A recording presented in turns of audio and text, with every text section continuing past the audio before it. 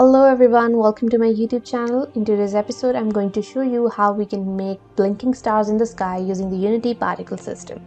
So let's get started.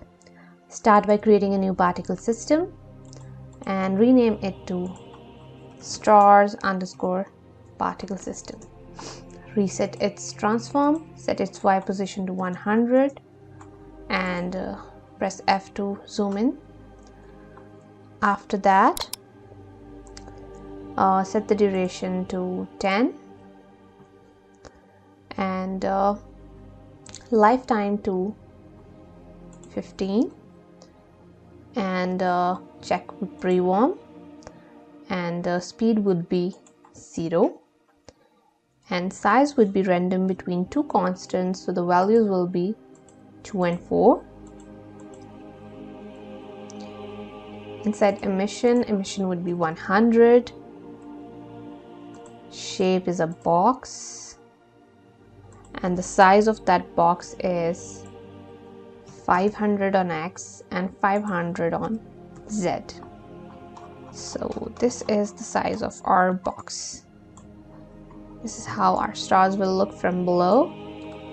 Okay, now check color over lifetime and add a keyframe here and here. Set these one to 0 and 0. Okay, now check size over lifetime, and what we will do is select this one, add a keyframe here, here, here, here and here. Now drag these ones down and this is it. This is how stars will look. Now rotation over lifetime would be random between two constants and the values will be -360 to 360.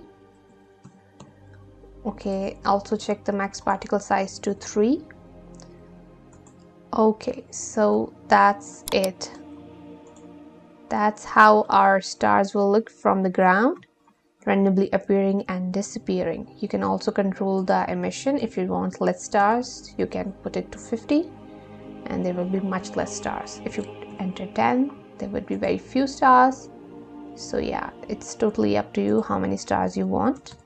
So that's it. I hope you enjoyed the tutorial. Make sure to hit the like button and subscribe to our YouTube channel for more videos. We will see you in a new video. Goodbye.